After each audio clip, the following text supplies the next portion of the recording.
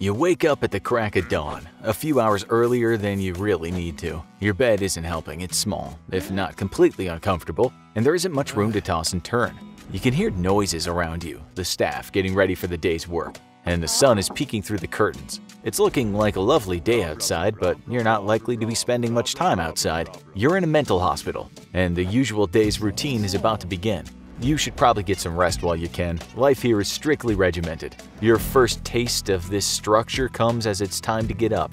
At the same time every day, usually 7 a.m., you hear a knock at your door. This is one of the staff doing morning checks. They want to make sure that all the residents are okay after the night, and this is usually accompanied by a warning that breakfast will be served in half an hour. Mealtimes are usually carefully structured, and everyone who has the freedom to wander the facility will have to be in the cafeteria at the right time to ensure they don't miss the most important meal of the day. So what's the menu like in a mental facility? In a word, simple. Think of your old school lunchroom or the cafeteria in an office building. You can have something as simple as a bowl of cereal with milk, or many facilities will offer diner-style breakfast options like pancakes and eggs. How good the food will be varies by facility, but there will usually be daily specials, so something to look forward to on your favorite day of the week. But this isn't just any cafeteria. The staff knows the patients well, and any foods or drinks that might interact negatively with the medication will be kept away from residents who could be impacted negatively. So some might have to go without that morning cup of coffee. That's not the only area where residents' food habits may be supervised. It's common for residents to have one-on-one supervision after mealtimes. This is for a number of reasons. Some might have eating disorders that would lead them to try to purge their meal after eating it. Others who are on medication need to be supervised so they take their pills with food. Others might be supervised to make sure they don't pocket any supplies, like utensils, that could be used for dangerous purposes back in the room.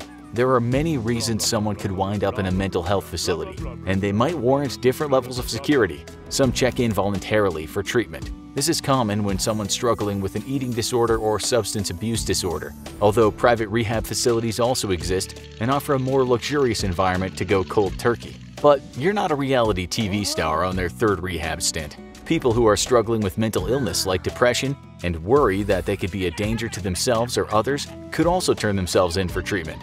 Although once you sign the papers to commit yourself voluntarily, you're usually agreeing that you put it in the doctor's hands to determine when you're released. Of course, most residents are not in this facility voluntarily. Most people who find themselves in a mental health hospital are committed involuntarily. The most common method is when they're placed on a psychiatric hold, which can happen surprisingly easily. If someone contacts the police or social services believing the person is a danger to themselves or to others, it's pretty common to place the person on a 48 to 72-hour psych hold, which gives the doctors the chance to assess them. If the person passes all psychological tests and convinces the doctor they're not a risk if released, this could be little more than a strange and scary few days. But often the doctors recommend a longer stay when real issues are raised. And this can be trickier when someone is committed wrongly but is angry and terrified when questioned.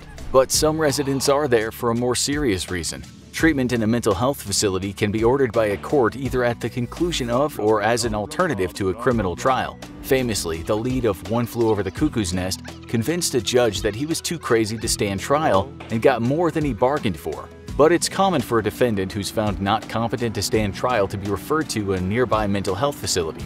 And in more serious cases, defendants can be found not guilty by reason of insanity or arrange plea deals based on mental instability, as happened to the shooter in the attempted assassination of Ronald Reagan, and the teen culprits in the notorious Slender Man stabbing. Both were sentenced to extended stays in high-security mental health facilities. So the residents of a mental health facility can be a varied bunch, and you're about to spend some time with most of them. As a resident, you're likely to spend much of your time in various therapy sessions, starting with a community group.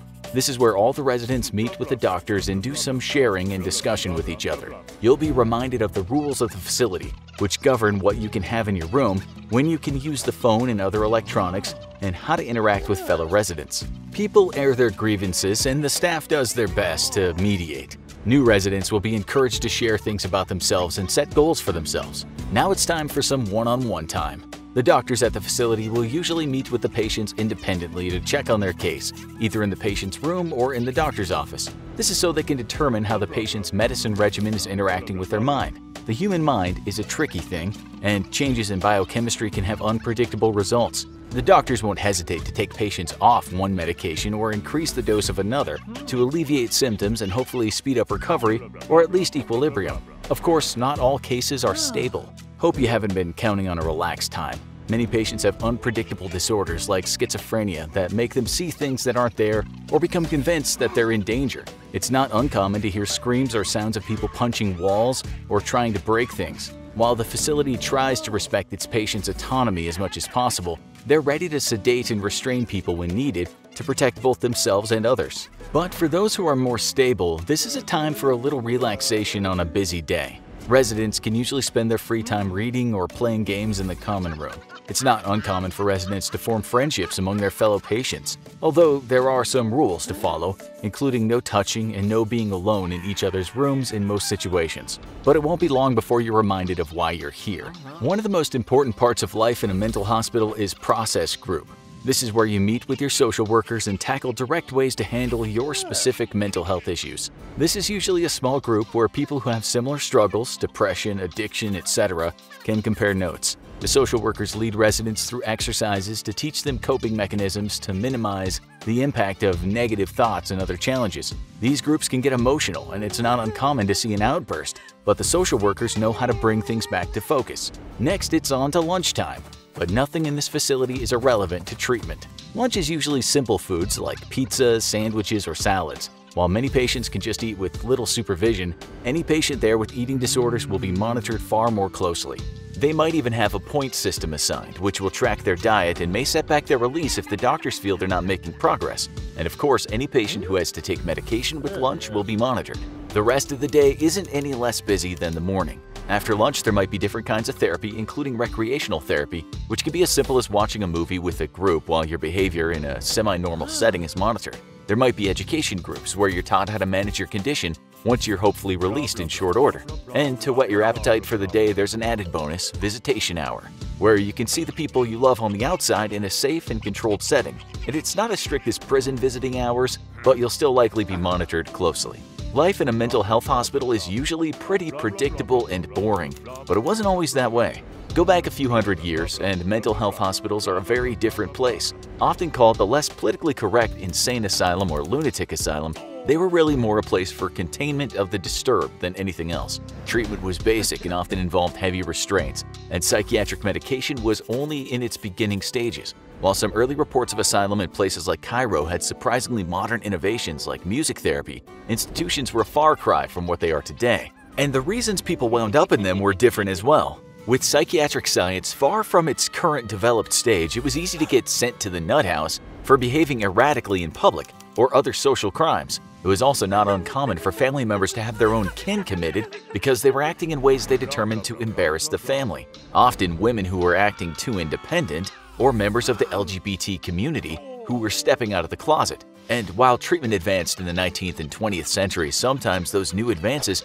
were equally barbaric, including electroshock therapy and even lobotomies to surgically alter the patient's personality to make them more compliant. So do any of these barbaric institutions still exist? While some treatments like electroconvulsive therapy do still exist, they are carefully regulated in most countries and will only be undertaken as a short-term solution if evidence shows that the patient could benefit from it and they consent. Even with the most high-risk residents like the criminally insane, the focus will be on managing their conditions with medication and giving them a higher degree of autonomy. There was controversy when attempted assassin John Hinckley Jr., who had nearly killed President Reagan, was allowed to be released from his mental hospital in 2016 to live at his mother's home with strict conditions. While many people felt an attempted assassin should remain incarcerated, he wasn't in prison, he was in a mental health hospital, and they felt he was no longer a threat to himself or others. But for you, there's still some work to be done, starting with nighttime. Dinner is similar to the other meals of the day, but with heartier options. You usually get a stew with meat and starch and some vegetable sides. Afterward, there will be some time to socialize and unwind, and then it's time for closure group. This is where you'll review the day and discuss any goals you set. This can be stressful for some if they didn't reach their goals, but the social workers will be quick to redirect people to look on the positive side and look ahead to the next day. There's just one more piece of business to take care of. Before bed, everyone has to line up for their nightly medication. While not everyone takes medication throughout the day, it's likely that everyone will be taking at least one thing before bed, often to help with sleep.